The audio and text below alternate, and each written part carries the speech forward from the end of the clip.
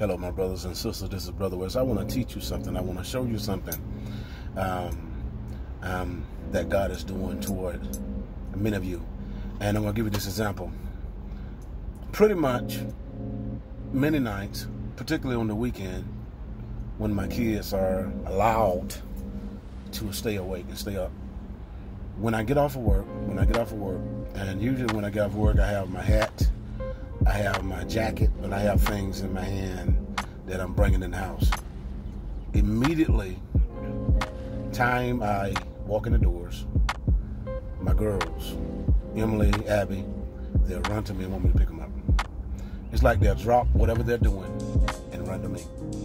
This is what I see in the spirit, what many of you are doing. You're dropping things and you're running to God. Run.